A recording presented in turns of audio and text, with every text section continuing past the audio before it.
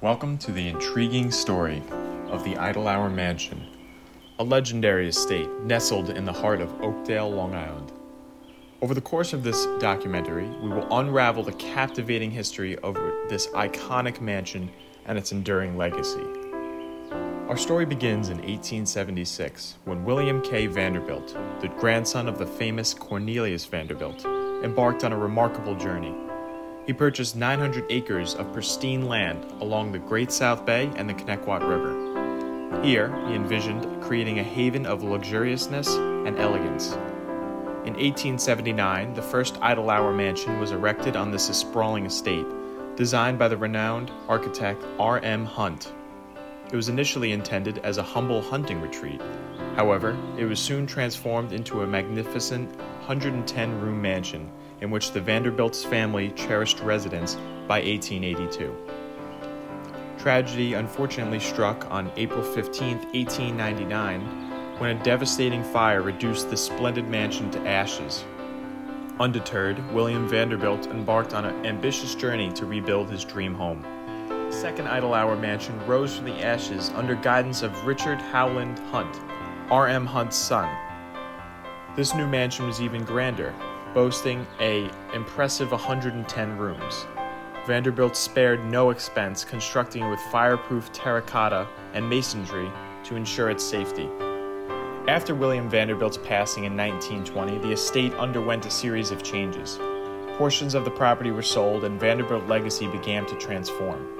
In 1926, Lucy Sawyer Pritchard Thompson and her son William acquired part of the estate, which they turned into an artist colony. This colony became a thriving hub for artists, featuring an exhibition hall, a theater, and dance classrooms. The artist colony still exists within Oakdale's confines. However, the Idlehour property saw a diverse array of inhabitants over the years, from gangster Dutch Schultz using it as a hideout in the 1930s to an organization known as the Royal Fraternity of Master Metaphysicians claiming to have given immortality to a young woman. The estate's history is tapestry of fascinating stories. In 1962, the estate was acquired by Dowling College, which repurposed the mansion in its main building. But tragedy struck again in 1974 when fire engulfed the mansion, causing extensive damage. Remarkably, despite William Vanderbilt's efforts to make it unburnable, the mansion underwent extensive restoration before it could be used once more. Dowling College continued to occupy Idlehour until 2016 when it ceased operations. Today, there are ongoing efforts to secure the mansion and other estate buildings by designating them as local landmarks, preventing potential demolition and ensuring their protection and preservation. This initiative aims to safeguard the rich history and legacy of Idlehour for future generations. Oakdale community has been instrumental in these preservation efforts, driven by their love for the area's history.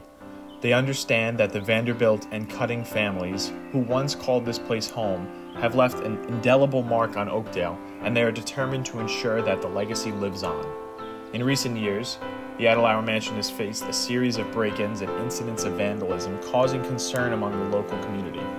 Residents hope that these acts cease as they pose a significant threat to the preservation of this historic gem. The Idlehour Mansion stands as a testament to the opulence and grandeur of an era gone by. Its enduring legacy, from its origins as a hunting retreat to its transformation into a symbol of elegance and luxury, continues to captivate our imagination. With ongoing preservation efforts, we hope to secure this historic treasure and allow its stories to live on for generations to come. Thank you for joining us on this journey through time and history, exploring the fascinating tale of Idlehour Mansion in Oakdale, Long Island. As we continue to strive for its preservation, we remember the past and look forward to the future, where this iconic estate can inspire generations to come.